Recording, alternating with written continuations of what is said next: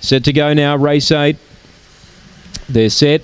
Racing. Team Roper away well. Speed out wide, Dakota Barbie, but Team Roper's railing up. And Eduardo began better tonight. It's out 3 deep and went to third, but to within striking distance here. The big guns are up there. Right there as well on the inside, Venga Bale, then Ennis Bale. Well back in the field, Serco Bale from Cosmic Wonder, and last is Rebound Rita. Well, the leader off the back here is Team Roper by 3 lengths to out wide. Eduardo joining in. Still there was Dakota Barbie. It's still Team Roper. Kicking away a length and a half on the line. Eduardo flew late and got second. Third was Dakota Barbie. Fourth was Venga Bale.